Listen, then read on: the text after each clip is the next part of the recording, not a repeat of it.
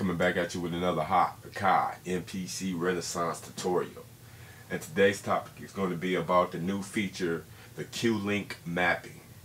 The Q-Link mapping is just a simple way to edit, your programs or your sounds by like changing the parameters and stuff like that.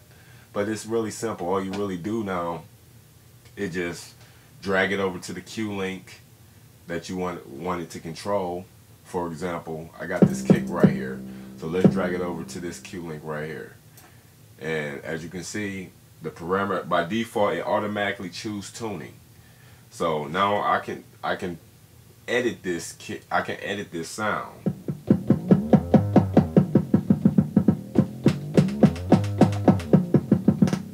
By using the tuning. You can also change the parameters. You can also change the parameters by going to the the Q-Link parameter knob and changing it.